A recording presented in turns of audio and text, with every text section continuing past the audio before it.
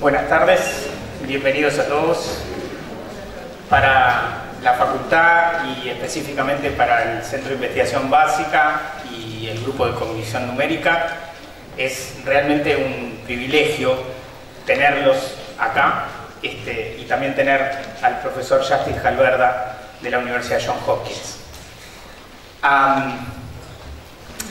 Yo quiero ocupar nada más que los 2 primeros minutos para intentar decirles algunas cosas de Justin y también algunas de las cosas que hemos pensado junto con el grupo que trabaja en cognición en la facultad sobre la importancia de este tipo de eventos que trata de vincular al mundo de la investigación, al mundo de la academia, específicamente en las áreas cognitivas, con el mundo de la educación, pero específicamente con la toma de decisiones en educación.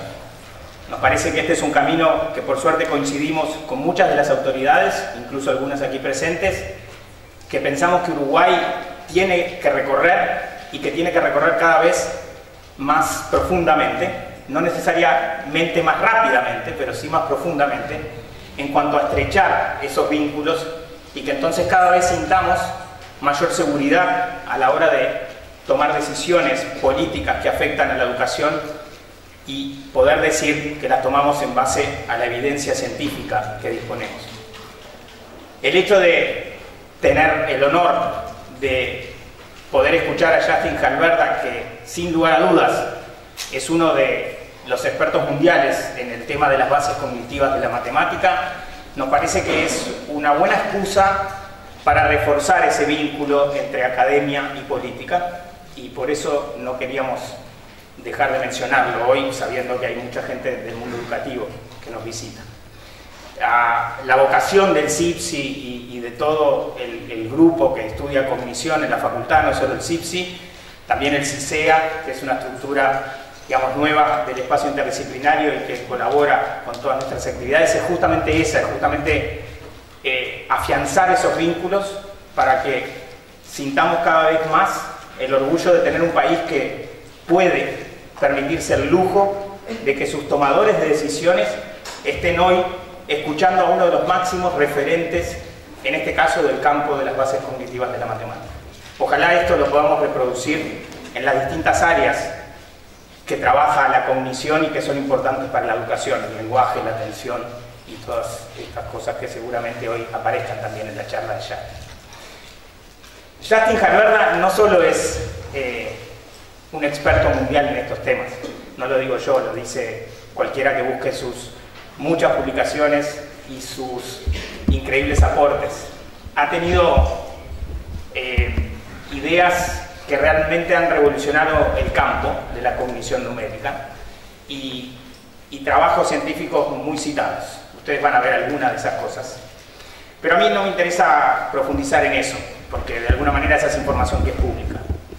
A mí me interesaría comentar con Justin, que no sé cuánto me está entendiendo porque no se puso los auriculares, pero seguramente más de lo que estaría él dispuesto a reconocer, me está entendiendo bastante más, que Justin es de esas personas que, siendo quien es, no voy a profundizar en eso, es capaz de, bueno, no solo de tomarse un avión, perder un avión en el medio, llegar después de 14 horas, dar una conferencia hoy, otra el viernes, comerse un chivito en el medio, por ejemplo, sino también es capaz de decirme ahora, antes de empezar la charla, que yo no esté nervioso. Es decir, es capaz de conectar con la gente en esa dimensión que muchas veces no nos damos cuenta o quizás nos damos cuenta, pero que solo tiene alguna gente muy particular. Justin es de ese tipo de gente muy particular con la cual es fácil colaborar y fundamentalmente es fácil trabajar juntos. Nosotros hemos tenido la suerte de poder trabajar con él desde hace varios años.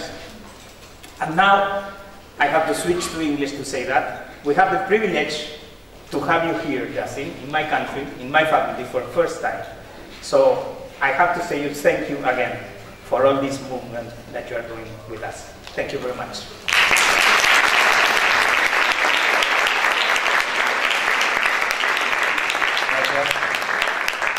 Gracias, Ale, y muchas gracias por la invitación. Es un verdadero placer estar con ustedes. Mi presentación de hoy será en inglés. Lo siento. Pero hace muchos años que no hablo en español y sería muy difícil para mí. Algunas de mis diapositivas están en español y espero que eso nos ayude. Por supuesto, si hay errores, espero que sean solo en el texto en español, solo en el texto y no en mis ideas. Bueno, gracias y ahora comenzaré a hablar en inglés. Okay, thank you. So, today I want to tell you some things that you already know, that you will feel natural in your heart, but I want to give you some more scientific reason maybe to support these beliefs. So the first thing I would like you to do is a math problem, and I'm going to ask you to calculate x, to find x. You could do it on paper if you want, but you could also try in your head. Okay, so here comes the problem.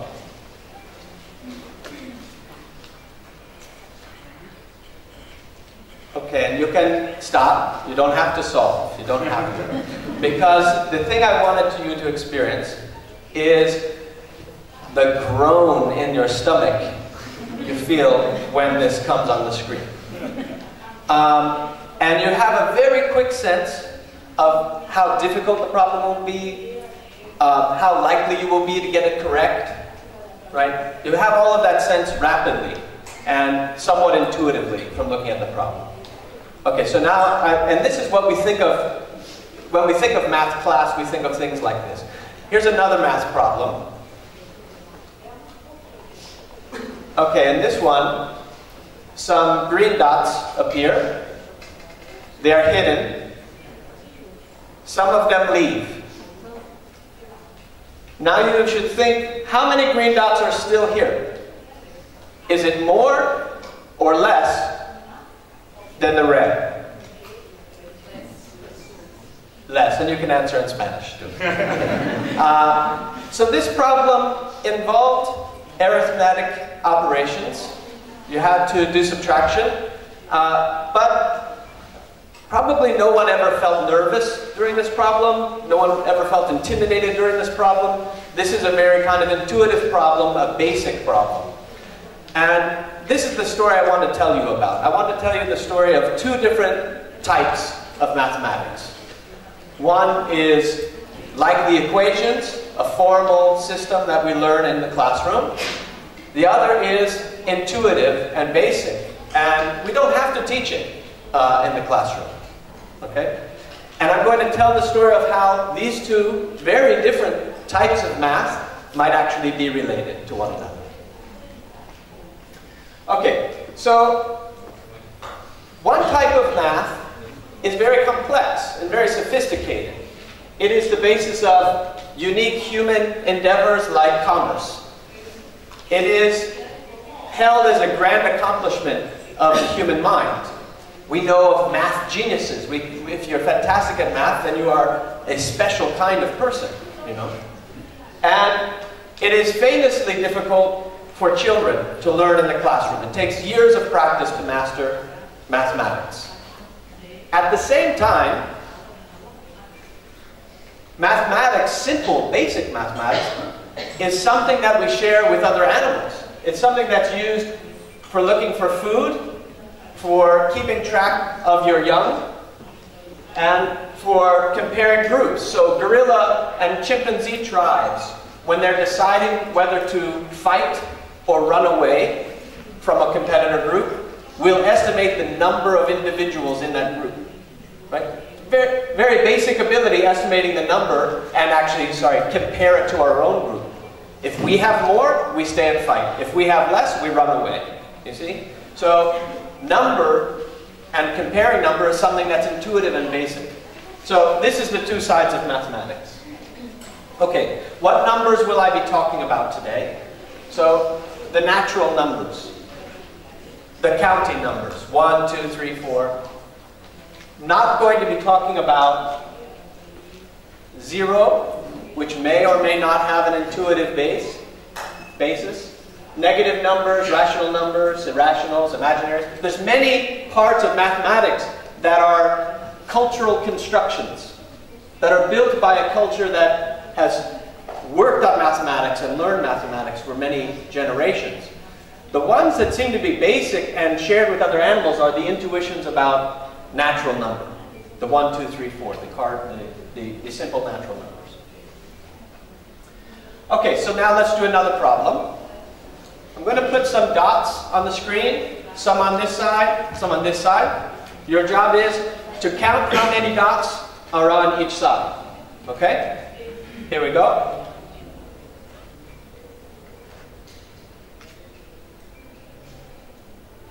Okay, here again we can stop because the important experience was everyone in here probably organized the scene into some pattern and started counting serially through the screen. Maybe you started at the top and you went 1, 2, 3, 4, 5, 6, 7, 8, 9, 10. Maybe some of you counted by twos. That could happen. That might speed you up a little bit, but still it would be an orderly routine. Okay, this is what happens when we count, when we're asked to get the cardinality of a set precisely. This is a very unnatural activity that takes children many, many years to master. Right? It's very slow. In fact, here's how slow this is how slow it is. This is the response time of people asked to do this problem. And you see, if there are 1, 2, 3, or 4 items, they're very fast. This is half of a second, right? They immediately know there's 3.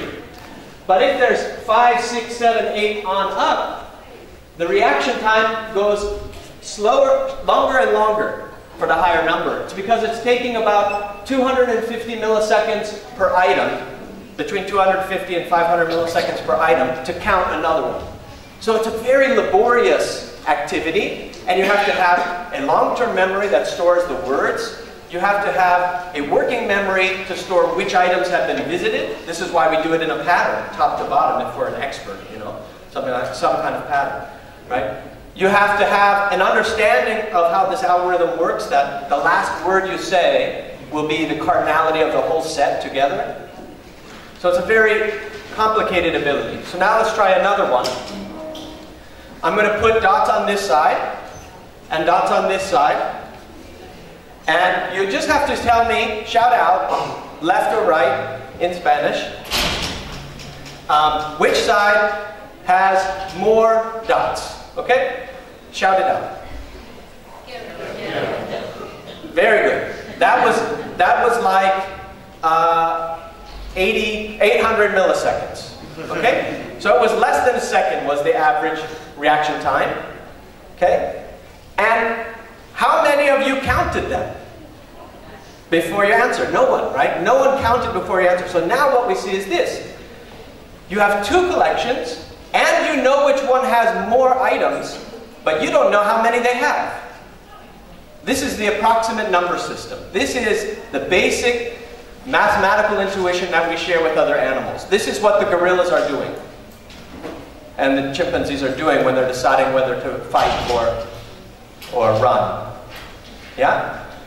And so we're going to look more at this ability to quickly estimate, within a blink of an eye, to estimate numbers and compare numbers. Yeah? Okay, let's play some more. I'm going to put some dots up. It's only one set. You have to say, shout out, again in Spanish, shout out how many you think there are. You make your best guess, okay? We want to hear everyone's shout because we want to hear what is the distribution of answers we get. Okay? Here we go.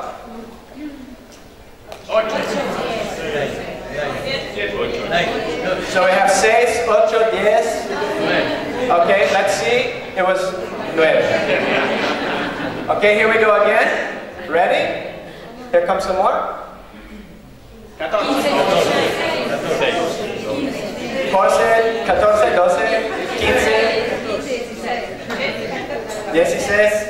16. Okay? So if you notice notice there, the numbers people said were a little wider. Okay, we had 12, right? We had 16, but when we had 9, we just had like 6, 8, 9. Okay, let's keep going. Everyone knows this one? In case you missed it, it's just 1. Okay, so people all say 1 here. Yeah, how about this one? 38. 25.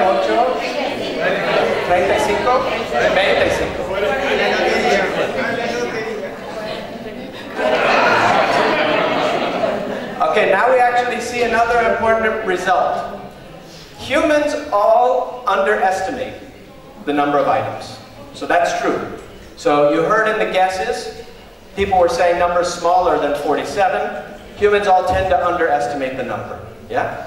And we also see you have a wider set of numbers you're saying. And again, let's try. Yeah, that was, I gave it away. 3, but we all do it. We are precise for 3. So you see precise for 1, precise for 3, a little bit of spread for 9, more for 16, big spread for 47. This is how it goes. And this is the data that shows exactly that. So this is the number of dots up to 50. This is the response. In blue here you have very precise for 1 to 4. Then you have each dot here is a person's response. And you see the responses spread. And the spread gets bigger and bigger. So at 47, sometimes they're saying 25. Yeah? And so that's the green, the spread. And then this orange beta is saying you might underestimate, you might be below, you might go too small. So these are the ways we measure the approximate number system. And you see that you can map from the intuitive number, the gut number that just can see the dots, and you can map to a number word, 47. The gorillas and the chimpanzees don't do that. They don't map to a word. We do that. So we can start to see a correspondence between our approximate gut sense and our exact number sense. Another part of the approximate sense is that we can let them in.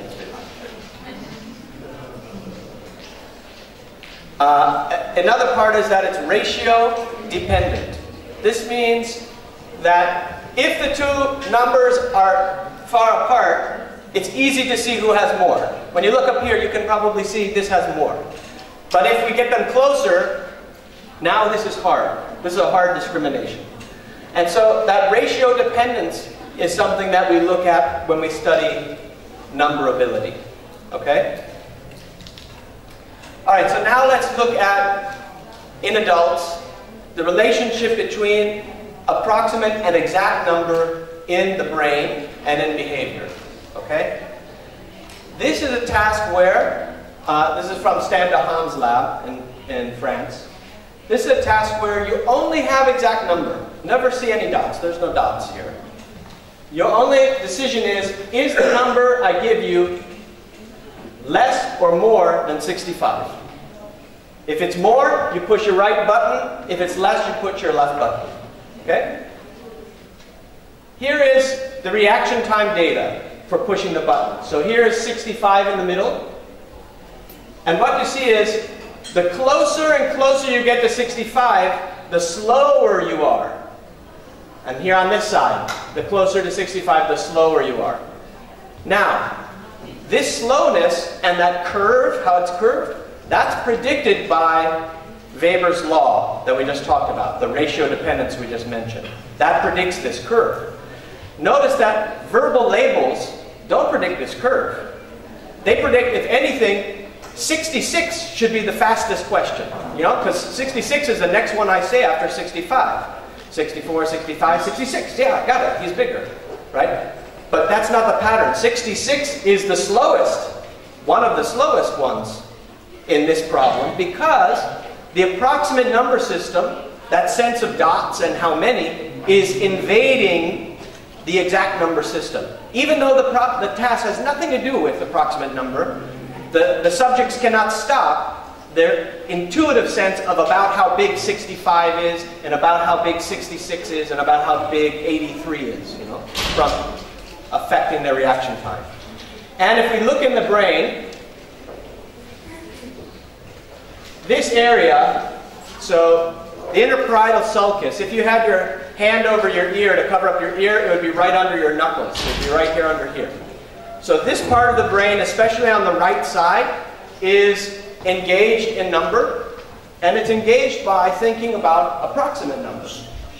So in orange is the reaction time that we just saw. As you get closer, here's 65. As you get closer and closer to 65, you go slower. Well, the bars are the brain area, the interparietal sulcus. And the closer and closer you are to 65, the more that brain area is activated. Yeah? So here we see a correspondence between a particular part of the brain, the interparietal sulcus, and this effect of approximate number. It seems to be the seat of approximate number in the brain. And here's what's interesting, to start to turn to younger subjects.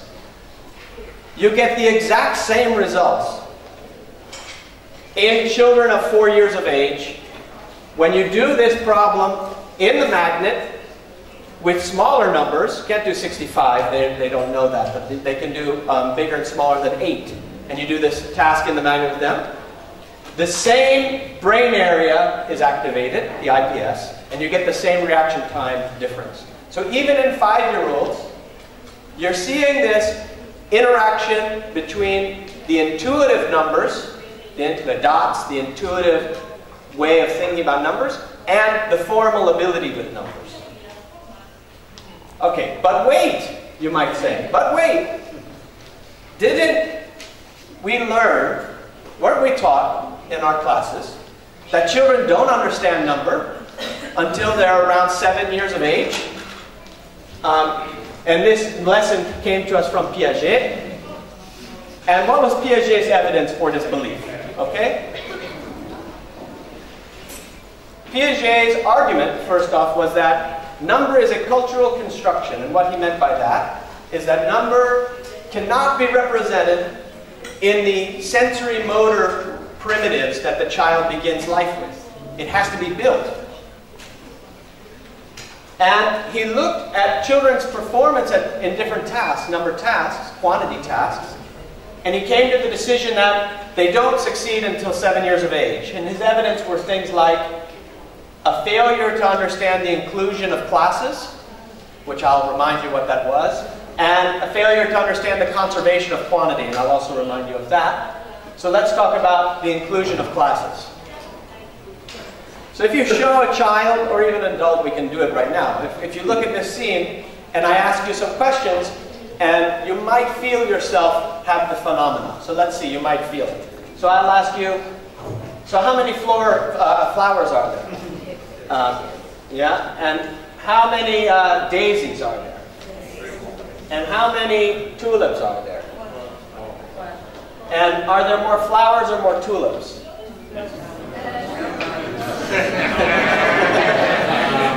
Some of you said tulips.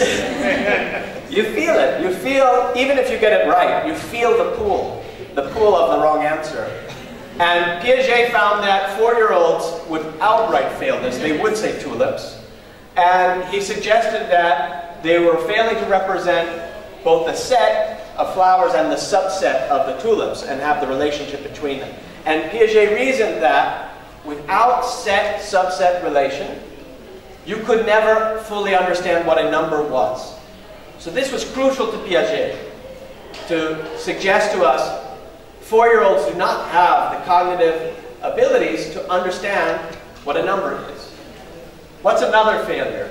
Okay, so Piaget had this task. Put out some candies, 2 rows of candies, and get them so the child says they're equal. Right? So, do I have the same quantity of candies? And you get the child to say yes. And you say, okay, watch what I'm going to do. I'm going to spread these one out. Okay? And then you ask, now, do I have the same quantity of candies? Okay? And now, just to remind you of what happens developmentally, Let's see how this looks.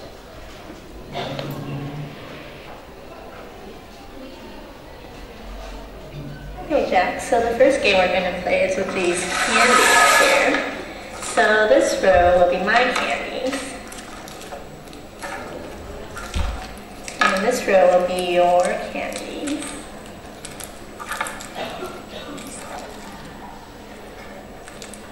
Now, do I have more candy, or do you have more candy, or do we have about the same? Yeah, about the same. About the same? Okay, now watch what I do. Now, do I have more candy, or do you have more candy, or are they about the same? They're not the same. They're not? Why not? Because they're farther apart. Because they're farther apart? But do I have more, or do you have more? There's a delay.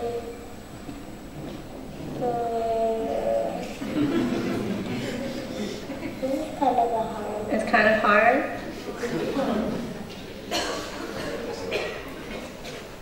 Here's your row of candies. And these are my row. This is my row. Now, do we have the same amount of candies? Yes. Yes, you do. Okay, now watch what I do. Do we still have the same amount of candies? Yes. Yes, and how can you tell? Because even if those are spread out, you didn't take any away or get more and put them there. Okay, so the 7-year-old succeeds and gives a good explanation. The 4.5-year-old fails, right? And Piaget, the beauty of Piaget, but actually let me say this. The beauty of Valentine is Piaget's wife. And the vast majority of Piaget's data came from Valentine being with the children and seeing what the children are doing. Okay, so Valentine is one of the great scientists in developmental psychology and education, and so it's important we remember Valentine's contribution. Okay, so Valentine and Piaget showed us this kind of effect in many different situations. So here is a quantity of liquid. You show the child 2 buckets, 2 holders, and the child eventually says, yes, they're the same. You have to balance them perfectly, and then the child says, yes, they're the same amount. Now watch what I'm doing. I'm pouring mine into this other place. You pour every last drop, okay? And now, of course, he looks taller because this is skinny, yeah?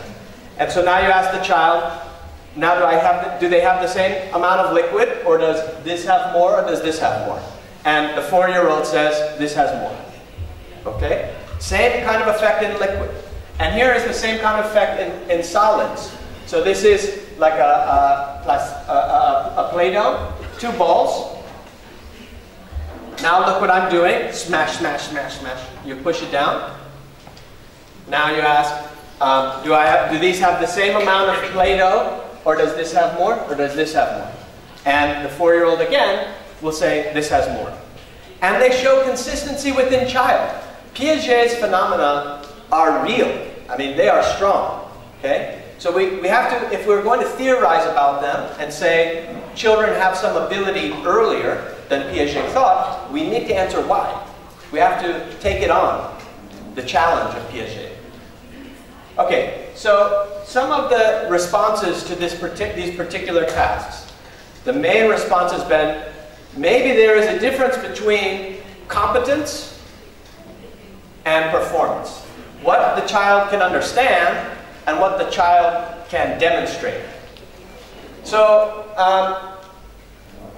for instance, if you look younger, so 3-year-olds now, you could ask, are all of these flowers tulips? And the child will say, no. This seems to require set-subset relations. Yeah? Are some of these flowers tulips? The 3-year-old child will say, yes. Again, seems to require set-subset relations, what Piaget thought they lacked. For the conservation tasks, some people have suggested these questions are strange because, pragmatically bizarre, because I just told you they're the same, then you did something, And now you ask me again if they're the same. You know, why would you ask me that? Why would you ask me if they're the same again? I just told you the same. You must want a different answer. Yeah? So it may be a pragmatic failure rather than a failure to actually understand the conservation of quantity. And they're very verbal tasks. You're asking a 4-year-old who's not good at verbal tasks to succeed in what is a strongly verbal task. So these might be some of the concerns about the Piagetian task. But I have to say, even if we look younger, for the case of number, we find some interesting failures and interesting challenges with understanding explicit number, and in particular, counting. Okay? So this video is in French, just to add to our mix. Okay? This video is in French, but for the translator, I will translate to Spanish this video. Okay? Okay. ¿Qué son estos? Unos... Yo no sé. ¿No sabes? Son unas ranas. Sí, ranas. ¿Puedes contarlas, por favor? 1, 2, 3, 4, 5, 6. Alors, c'est combien? Bueno, pues, ¿cuántos son? Combien? ¿Cuántos? 2. 2. Okay. Every single person in this room would have done exactly this behavior, or did exactly this behavior, for 6 months of your life. With over 5,000 children tested across multiple labs, we have never found a child who doesn't go through this stage. This stage is the child understands counting, but understands counting as an ordered game. So 1, 2, 3, 4, 5. You know, Monday, Tuesday, Wednesday, Thursday, Friday. A, B, C, D, E, F, G. It's just ordered game. It's a song. Yeah? They do not understand at all that the last count, the last number, is the cardinality of the set. Okay. When they first come to understand that, they'll understand what 1 means. So if you ask them, can you give me 1? They'll give you 1. If you say, can you give me 2? They just give you a handful. A random grab. 3, 4, 5, all the same. Just don't know. Okay? 6 months it will take. 6 months of reading books with mom and dad and counting and doing 6 months to understand what 2 means. So now if you say, can you give me 2? They give you 2. And if you say, can you give me 3? Handful. 4, 5, 6. Yeah. 6 more months to learn 3. Okay? 6 more months to learn 4. And the day they learn 4, the very day they understand 4, boom. They understand every single number in their count list. 5, 6, 7, 8, however high they can count, they understand. And the story about why the explosion happens at 4 is an interesting story, but I want to point out for you something to help you get what might be the story. Remember when we looked at our first graph with reaction time, how long it takes you to see how many dots there are. If there was 1, 2, 3, or 4, you always knew the answer right away in 500 milliseconds. Because you know that answer by using parallel attention. Parallel attention can grab 3 or 4 things at once. But above that, you can't grab it at once. You have to count. You see? This is why the explosion happens in 3 or 4. So again, we see something interesting about the basic psychology and how it impacts on learning of number. Okay. So now let's go back to, yes. So now let's ask, are there some abilities that even younger children have? So this counting problem happens between 2.5 and 3.5. Are there abilities even younger kids have? And you say, yes, maybe, but how young should we look? How about this? We'll go to 6-month-old babies. So now I want to tell you some results from 6-month-old babies, and we're asking, what are the math abilities that these infants have? Okay. This will be a video, and I'll just explain it as we go. This baby is looking at the screens, and at the top you see what the baby sees. So the baby sees these two flipping back and forth, and the baby's switching. And pretty soon you'll notice, the baby notices this one. Look, this one is the one where number changes, see? 10, 20, 10, 20, 10, 20. This over here is just other kinds of 10, and the baby gets fixated on 10, 20. Over and over, the baby's staring at 10, 20. 10, 20, 10, 20, 10, 20, 10, 20. And he loves it. He loves it. Look, he loves number. He says, I love to do mathematics. You see? So, we are all born mathematical people. We are born this way. And what is our job? Our job is to keep it alive. You know, this is our job. This guy, he's going to be a mathematician. Very happy. Right, so the baby, the 6-month-old, if they're making this decision, they're seeing the difference between 10 and 20 and noticing that numerical change. And seeing the numerical change is more interesting than the side where nothing changes, where it's where number doesn't change. Yeah? So you do many of these experiments with babies and you find the following pattern. They succeed with things like 8 versus 16, 16 versus 32, and 4 versus 8. But they fail. They do not look differently if it's 8 versus 12, 16 versus 24, or 4 versus 6. So that's puzzling. You have half the time they succeed and half the time they fail. But when you compute the ratios, it stops being puzzling and it starts to make sense. Babies can succeed anytime the ratio is 1 to 2. And they fail at a harder ratio, 2 to 3. They also fail at 3, 4, fail at 5, 6, but they will succeed at 1, 2, they'll succeed at 1, 3, they'll succeed at 1, 4. Yeah? So we're seeing ratio dependence in the babies. Ratio dependence reminds you of the approximate number system that we began with. This is the shared system that we talked about with the gorillas and the chimpanzees and comparing group sizes. This is ratio dependence, yeah? Or Weber's law, right? And infants are less sensitive than the adults are. You and I can sense a finer difference than an infant can. And if we looked at that, and we did, you get this kind of curve. This is age in days.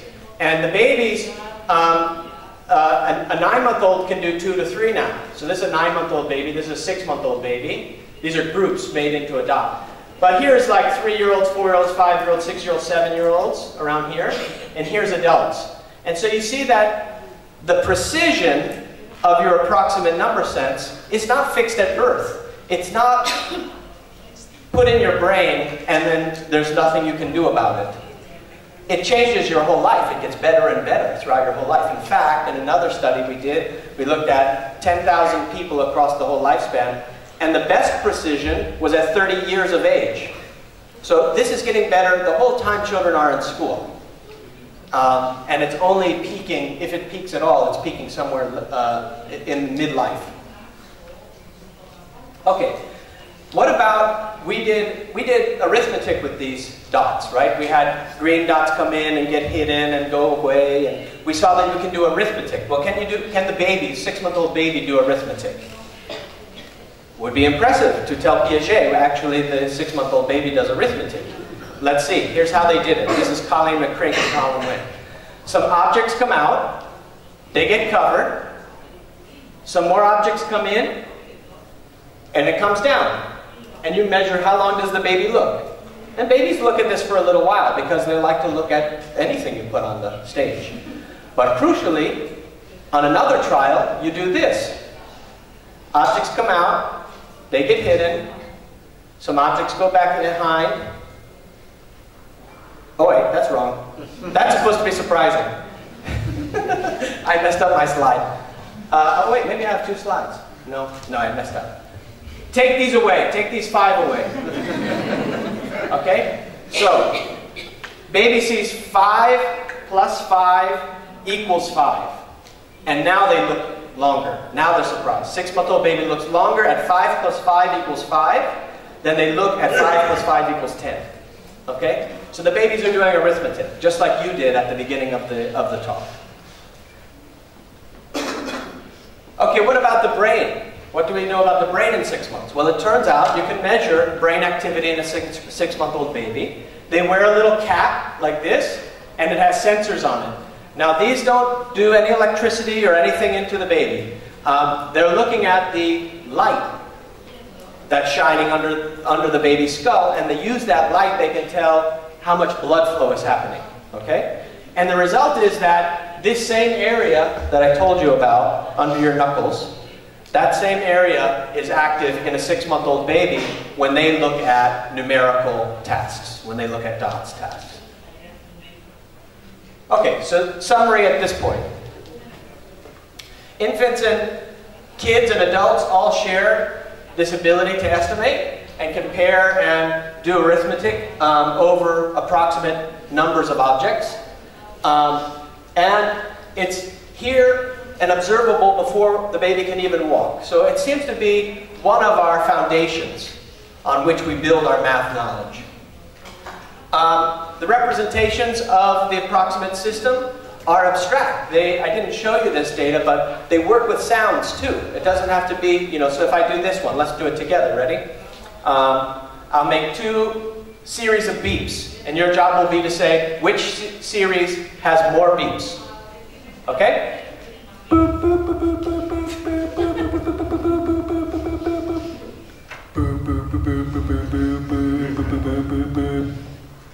First one.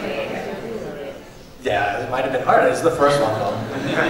First one. So you can do this with beeps, yeah? And it turns out to work the same way. Ratio dependence, you can do arithmetic, you can do all those things. Yeah. So these are abstract representations. They're for sounds and for vision, and they're employed in mathematics. So 2 remaining questions for this next part of the talk. Where do these representations come from? I've made some suggestions about other animals, but can we look at evidence from other animals? And what's the relationship between this approximate number system and our more explicit mathematics that we learn in school? I've already suggested there is some relation, but can we do more? Can we measure that relationship? Okay, so turning to animals. How am I doing on time? For 40 minutes right now, 45. I'm at 45 right now. You are at 45. Does that include the time you were telling me stories? I didn't Okay. You can consider 40. Okay. I will tell you a little about the animals, a little more, but not much, because then I want to jump to the explicit mathematics. So if you don't know this story about Clever Hans, this is a good story. Clever Hans, his owner, believed that his horse could do arithmetic. And the way they would test Clever Hans is he would hold up a card with a number, hold up a second card with a number, and then Clever Hans would tap his foot to the answer. Okay. And the owner was very honest. He really believed this animal could do this. They would go around and show Clever Hans to people. So this is a real picture. This is Clever Hans. And you see all those hats they're wearing? And this is when the beauty comes. So some scientists said, let's really put this to the test. And they did a simple experiment. It was that the shower of the card and all of the observers were not allowed to see the numbers. Only Clever Hans could see the numbers. And when you do that, Clever Hans fails. He has no idea what to do. And so then they started studying how Clever Hans worked. And the answer is this. When you showed the card, all the people here could see the numbers. And they can do math. They can do arithmetic. So, let's say it was 2 and 3. And Clever Hans goes like this. And now, all these people go like this. To wait and see, will Clever Hans stop? And what Clever Hans had learned to do beautifully was read human behavior and see that it was time to stop. And then they say, oh, great job, Clever Hans, you see? So as soon as no human knew the answer, Clever Hans could do nothing. Okay, so Clever Hans is a failure, but there have been many, many successes in animal cognition. let's go, rats can do it, but let's go to, these are ducks can do it, and these are monkeys. So monkeys are taught to push pictures in the order of number. So 1 dot, 2 arrows, 3 flowers, or no, it's 2 planes. So 1, 2, 3, 4, that must be 4, okay. So push them in order, right?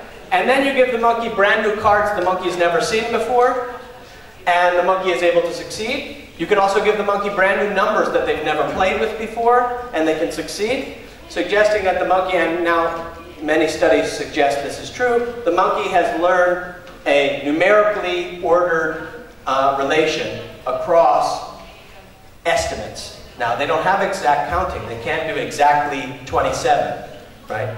But they can do approximately 8, approximately 9, approximately 10, right? And they can order this way. So this is a mathematical representation and mathematical relations. So other animals, we share with many other animals, and I was going to show you ducks, but we share with many other animals this approximate number system. They all seem to have it, and monkeys have it in the same piece of brain that we have it in. Okay? So when you do imaging on a monkey brain, you find when they're doing the dots games, the exact same piece of brain that we have, they have. Okay? Okay, so the approximate number system is shared with educated adults and children, and also cultures that lack any written mathematics at all. Even cultures that lack number words above 3. So there are tribes in the Amazon river basin whose languages go 1, 2, 3, many. They just have many above 3. Yeah? They also have an approximate number system, and all these other creatures, including the recently born baby creature. But here's a question. Does this approximate number system affect our math performance in school? Okay, so this is a graph of preschoolers. And this is how good their approximate number system is. We measure it because they play the dots game. So they play many trials of telling me, are there more blue or more yellow dots? And from that, I can find out from each child how precise is their approximate number system, right? It's not fixed. It's not all of us have the same. We actually have differences, and we can see those differences. Then we also measure these kids' performance on a preschool math exam. And you find this relationship that the more precise you are in your number sense, the better you're performing on the math test. This is before you enter school. So before the child even enters school, there is this relationship between their approximate number system and their understanding of exact mathematics. This is in older children, and looking at children who have shown signs of dyscalculia. So dyscalculia is a disability that affects specifically math performance and not, say, language performance. Okay? And this is low achieving children in mathematics, typically achieving children in mathematics, and high achieving children in mathematics. And this is how bad their approximate number system is. The bigger the number, the worse their approximate number system. And so we see in these children a relationship that says, if you have dyscalculia, and it might be just one subtype of dyscalculia, there might be multiple subtypes, multiple types of dyscalculia, but for one subtype at least, you have a problem in your approximate number system, and that leads to or interacts with your dyscalculia. Now this is a predictive study. So this is children who just started school, and we measure their approximate number system with this blue and yellow dots game. So again, this is who has more dots, left side or right side. And we look at their math performance in the classroom 6 months later. And you see that we're predicting their performance. The better you are at the approximate number game, the more better you are in school math, And in fact, we can look at the growth in math class. So individual differences in DOTS performance predict growth in school math performance. And in case you think this is only important for young children, these are students at Johns Hopkins University who were accepted to the university. They had to take a math college entrance exam to get accepted, and we got all of their scores. And we got their verbal scores too for their entrance. Now they play this DOTS game. So college students playing who has more, blue or yellow, who has more blue or yellow, who has more blue or yellow. It takes maybe 20 minutes, 10 to 20 minutes of playing this game, and we can predict how well you did on the math part of your college entrance exam, even controlling for your verbal college entrance exam. So I think this relationship between the approximate sense of number and our explicit performance in number is there for our entire life, is what my research is suggesting. It may be very important when you're in your early years, it's true, and it may just compound over time. For instance, if we don't engage the approximate number system correctly, maybe the problem just persists. That's something we still have to come to understand. Okay, now last point, and then I'll stop for questions. If there is this relationship between our approximate gut sense for number and our school math performance, can we teach the approximate number system in order to improve school math performance? And that's what we're looking at together here in Uruguay. So this is just the first project we had. It was a small project, a pilot project. And we worked with these schools in the Montevideo area. And so we had teachers in each of these schools that were interested in using tablet games in the classroom. And we made tablet games. So we made games for the tablets. And that's something we're still doing. So here's children playing some of the tablet games.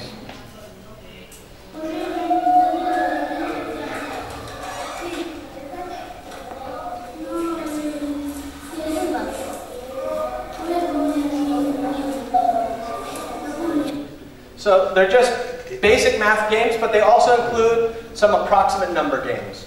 So just to show you one of these, this is an approximate number game, and it'll explain itself.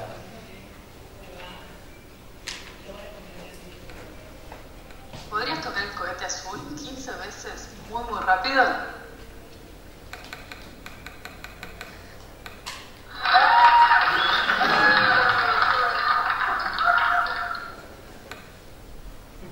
¿Podrías tocar el cohete rojo 10 veces muy rápido? And they're tapping with their finger.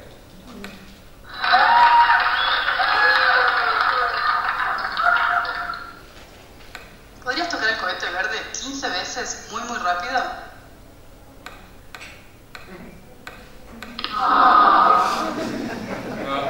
Okay. ¿Podrías tocar el cohete amarillo 5 veces muy rápido?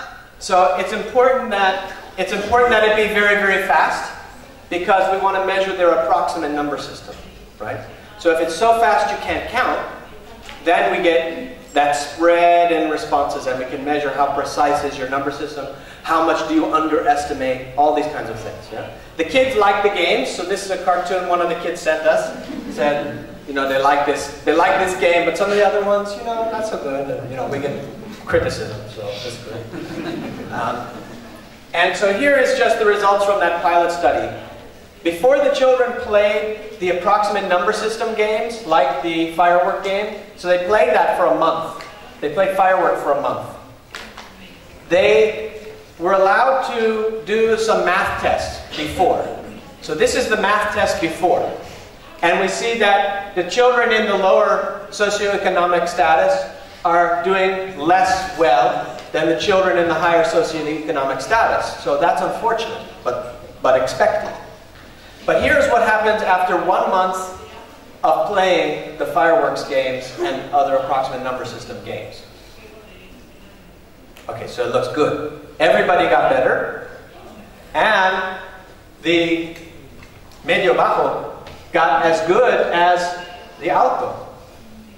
Yeah, so we're encouraged that we can make games that are fun, and that we can engage the kids and the teachers also in using the tablet games and hopefully engaging approximate number system. And this is research. It's not just application, because we're still discovering together how this all works, how this goes together, and is it effective, is it not effective, etc. Okay, so summary.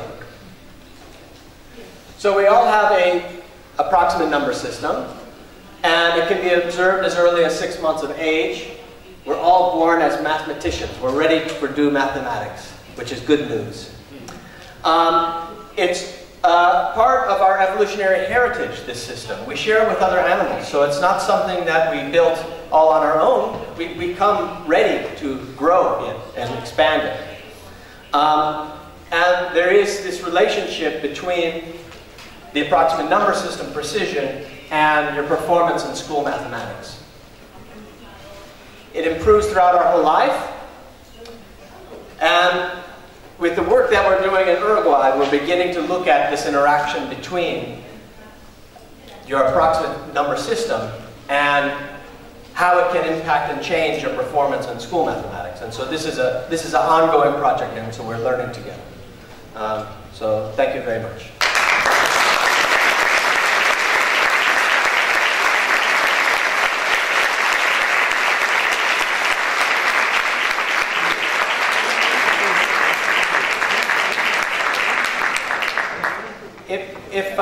If you'd like to ask your question in Spanish, that is excellent for me. I will try and understand, but also the interpreter could help me if I don't understand.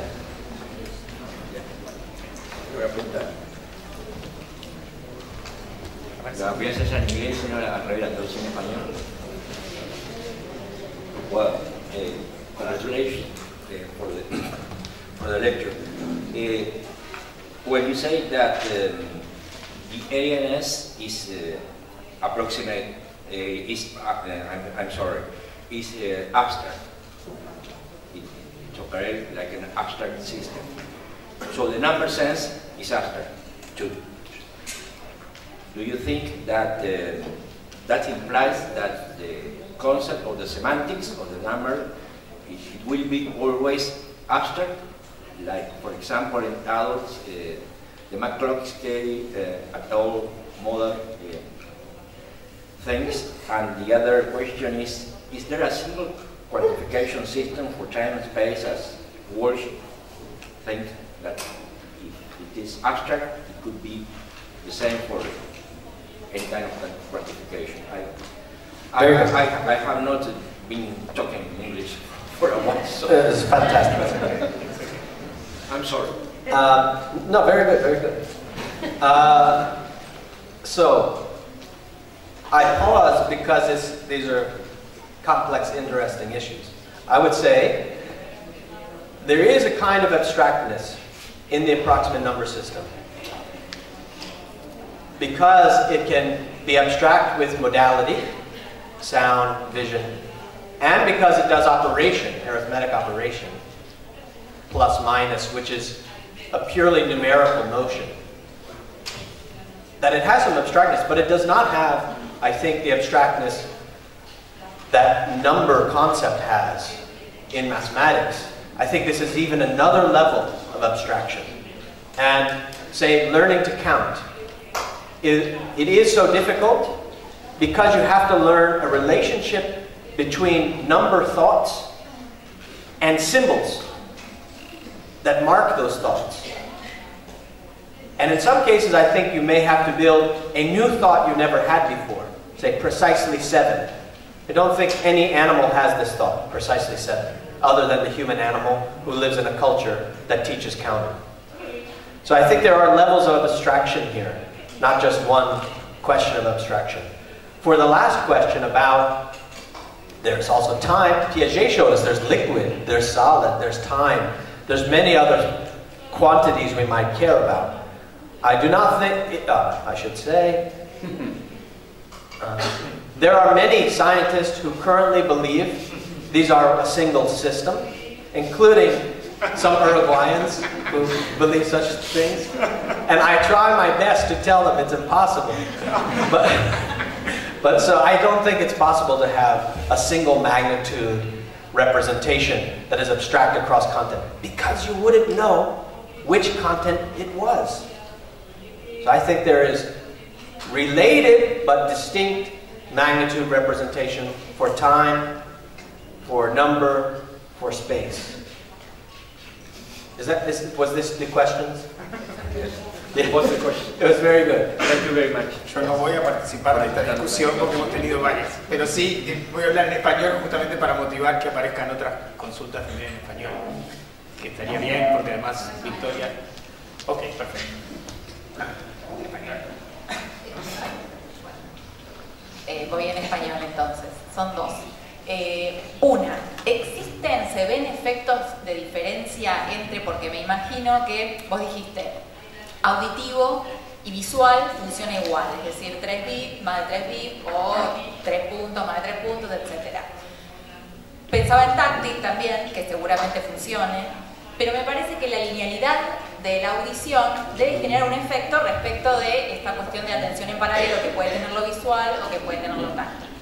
Esa es una pregunta. Y la otra, hablaste de que la precisión en la numerosidad aumenta con la edad y mencionaste los 30 años, que me llamó la atención que es más o menos la edad del desarrollo de funciones ejecutivas. Esa podría ser una duda. Pero la otra tiene que ver con, eso implica entrenamiento. Un adulto de 30 años sin ningún entrenamiento, ¿desarrolla esa misma precisión? Okay. So there's two questions. For tactation, okay, there have been a couple of studies done with, you put your hand on a device that can poke your fingers. And you can sense 1, 2, 3 exactly, 4 not so exactly, and 5 not so exactly, if you spread them across 10 fingers, say. So you can't get an icon of 5. If you do an icon of 4 and 5, you will get it. You will know it was 4 or 5. But that is just really knowing which one finger gets touched, yeah? I wanted to do a study, and for more than 2 decades, where you do tracking of objects as they move, but they move on your body. So you have, you know, volunteers touching you and moving around, and you have to see how many you can keep track of, individuals, yeah? And you should see beautiful things like the precision of your knowledge of where they are becomes more precise as they come close to higher density, and so they could become closer together there. But on your back, they have to be very far apart for you to tell them apart. So I think all that should happen, but it hasn't been done. It would be interesting. Now, for the 30-year age, I don't know that it's because of training that it gets better and better. I don't know why. The same is true of executive function. It gets better and better to age 30, but we don't know exactly why it gets better. You know, so I think these really are open questions. The approximate number system can be separated from executive control. So there has been one paper that argued our measure of approximate number is just a measure of executive function. But there's been many more papers that said, no, that we don't think that's true. So I think these are separate, but that they develop similarly is very intriguing. Yeah. Más preguntas.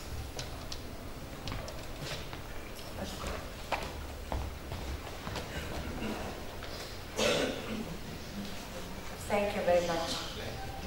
I'd like to know if have you created or invented games or tests, specific tests that you are using in Plan Ceibal?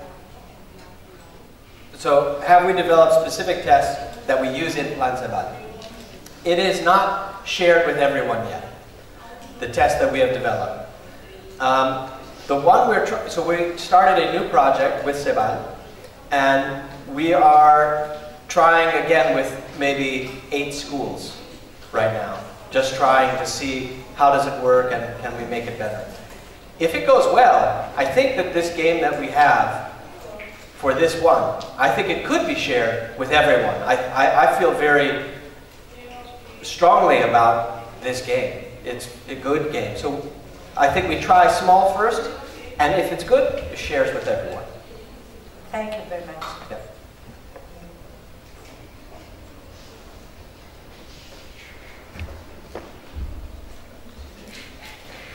Tiene por qué ser en inglés, insisto.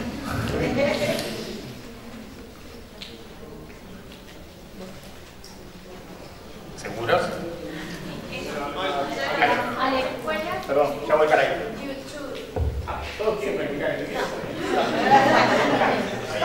Las escuelas que se están aplicando estos test con las clases, ¿son escuelas de contexto crítico por el bajo nivel que tienen, que sabemos a nivel matemático, por ejemplo, o fueron al azar? It's all, well, it's not random, but it's all levels. We want to see all levels. Yeah. Había una pregunta por ahí.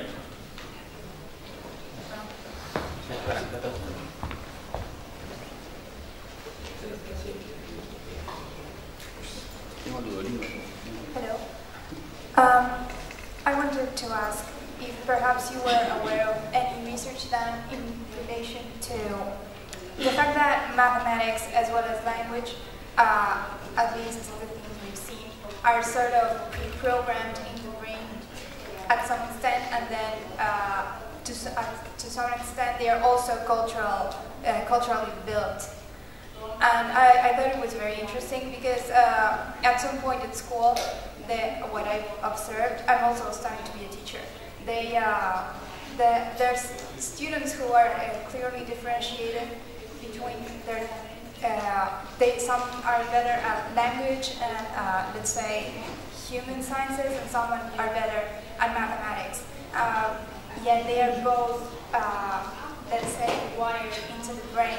And I was wondering if there has been some research done into that, because I didn't know math was actually, well, not precisely math, but the notion, the numeric notion was wired as well. So, yeah, my question would be, are you aware of any research or relation between those two aspects of the brain? Because from an educational point of view, I think that's very interesting and also very important. Thank you. Okay, so now this is a question that deals with content that I am usually the listener about. So I come together with educators to hear them tell me their experience and also measuring abilities in the classroom. So, but my understanding is, from the conversations I've had, not from my own research, but from my conversations, that problems in language and problems in math are not independent typically, that the best predictor of poor performance in one is poor performance in the other. For instance, in dyscalculia, there is a high comorbidity with dyslexia. So that's a question about why is that the case. There might be right. It's a question why that might be the case. Now, also in the data. Now, this is for sure, unless in the data, the two abilities correlate highly. So, the best predictor of whether someone's a good math student is whether or not they're a good language student. They correlate with one another very highly. Yeah. So, we have a common sense notion that someone's either a math person or a language person. But from my understanding of looking at this data and talking to educators is that that common sense notion doesn't serve us so well.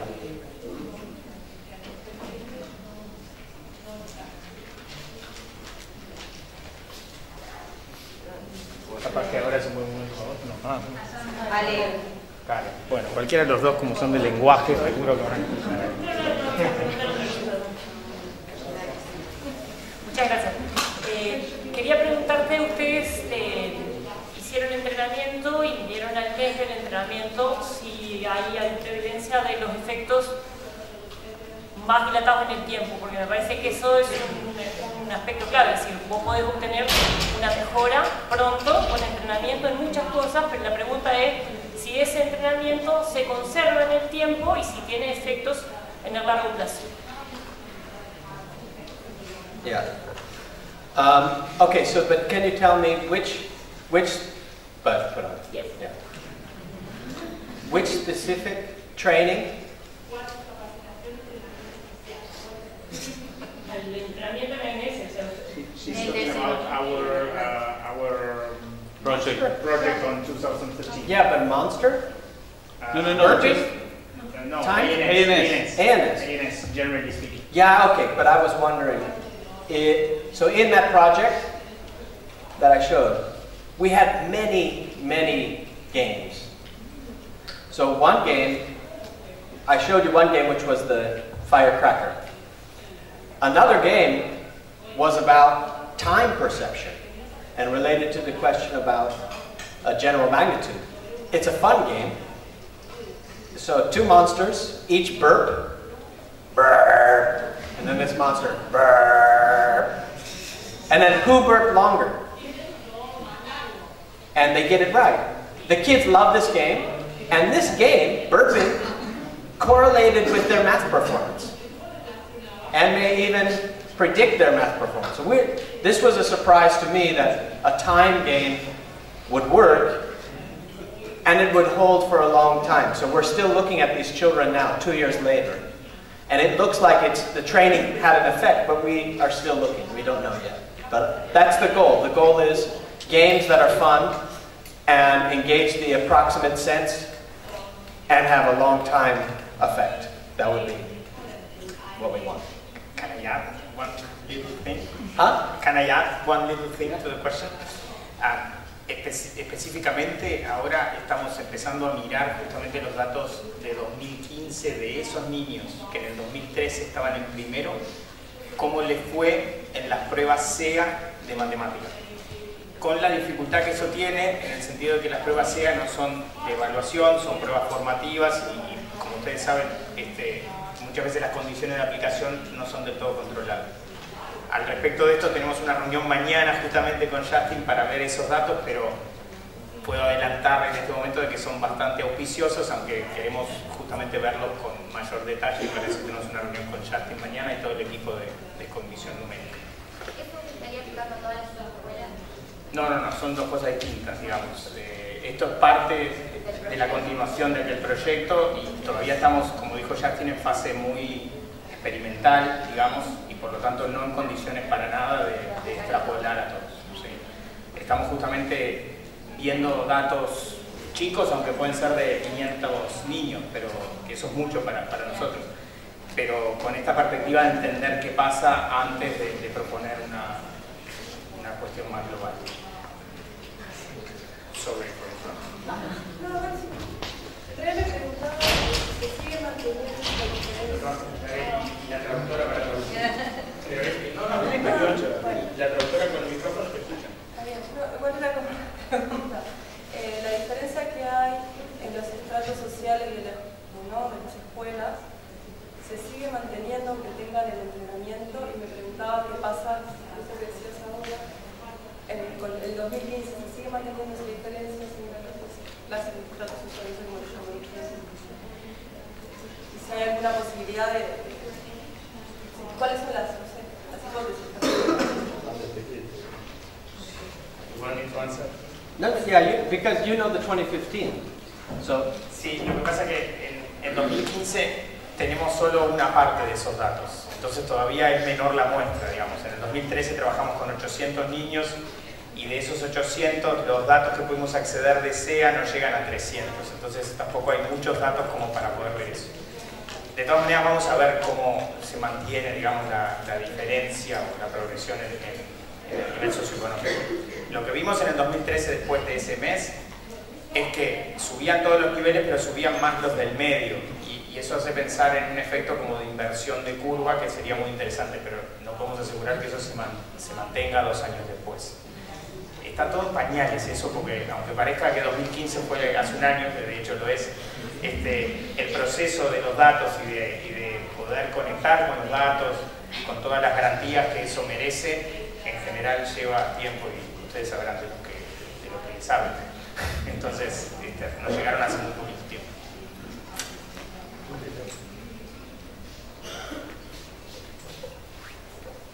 Hola, buenas noches. Mi pregunta viene por el lado de si existen pruebas estandarizadas para los menores de 5 años, como el ASQ3 o alguna de esas pruebas, para medir la cognición matemática o el INS, porque generalmente no se habla de cognición matemática, sino de resolución de problemas a niños tan chicos, y esta evidencia daría lugar como que es realmente predictivo. Y otra, si tienen estudios de panel largos que muestren qué tan predictivo es ese resultado en el resto de la vida. Okay. There are some standardized tests. The one that we use is TIMA 3. And in fact, it exists in Spanish, but you have to get it from Spain. They don't have it in South America for some reason. And they don't have it in America, actually. They have it in Spain. So it's TIMA 3. It's good, but you have to work one-on-one with the child. So many of the standardized tests have been developed as assessments for school counselors, you know, and so you're working one-on-one with the child. This makes it hard to do it in a classroom with everyone. For the ANS, so I made a program that I made free for everyone. So you can go to, I thought it would say, but it says PanaMath.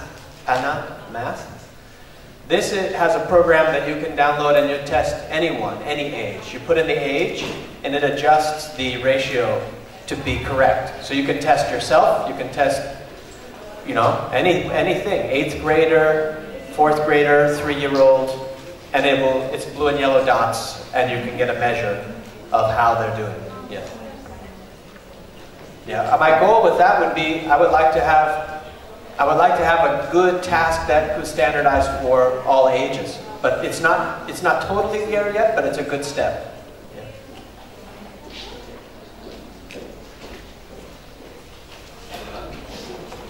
En realidad quería saber si de ese mismo tipo de proyecto han pensado en tratarlo con gente con dislexia, o no sé si se dedican solamente a la parte numérica, o no sé.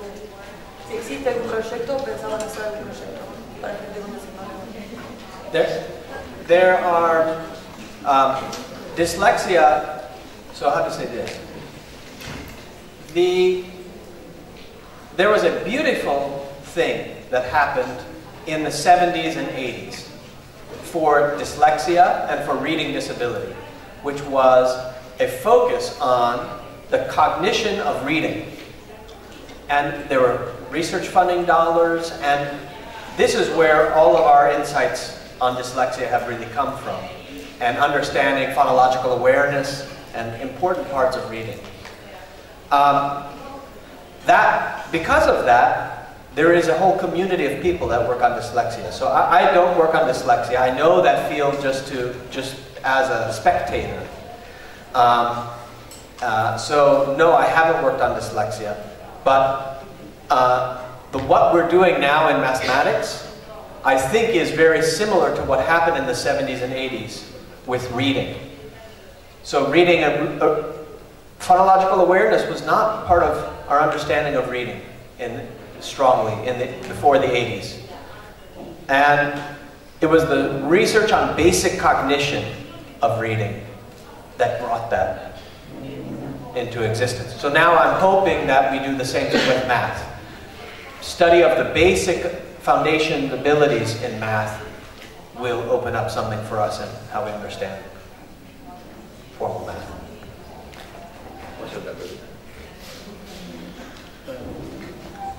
One question. You talked about language, and you said that there's a correlation between language, how good you are at language and how good you are at math.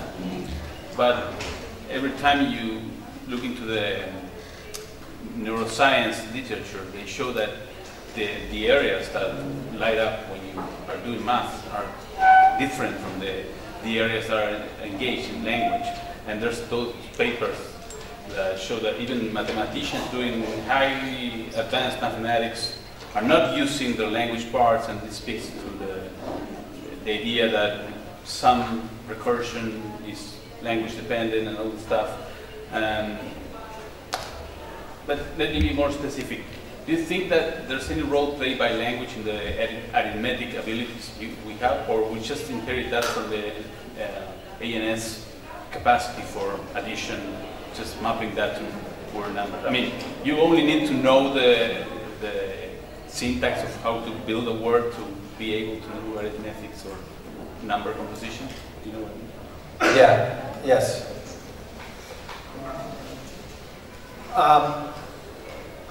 I think that this is a very difficult space to theorize in.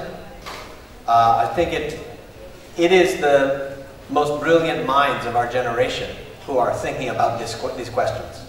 So, I have only things to say with great humility about this.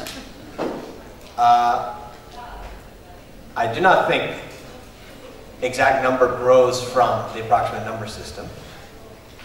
I think the role the approximate number system plays is in giving numerical content to our meta-language of exact number. So that is to say, I don't think anyone in here has a representation of precisely 1,652,028. What they have is some sounds, and they know how to manipulate those sounds in accordance with the rules of arithmetic. And so it all works out.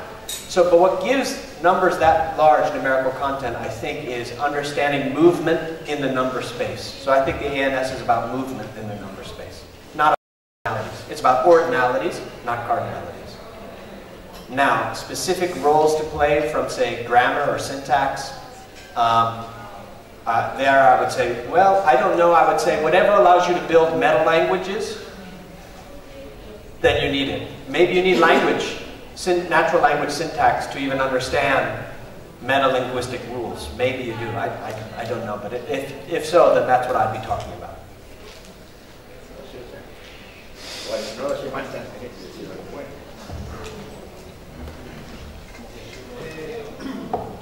Well, thank you for the talk. It was really good. I have a question. What is your explanation to this change between counting 3 and counting 4 in a child? And the second question, do you think this explanation, do you think it happens the same in different senses? It's hard to study, but maybe there's some evidence from blind children to see if this happens in blind children too. Oh, that's a fantastic question. Yeah, I don't know. Why hasn't someone looked? I don't know if anyone has looked. I can't pull up in my mind any evidence on blind children. It's a wonderful question. Yeah, and I will ask some people who work with blind children. But my explanation would be that this is about attention, not about vision. So I would predict that the children should go through the same kind of insight. Now, I don't know if it would happen at exactly 4. It depends on your ability to apprehend.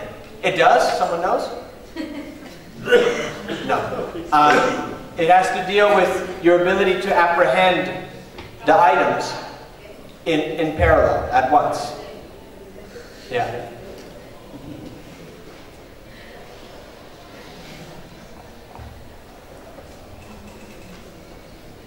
¿Lo dejamos ir a descansar o no? Sí. ¿Están seguros?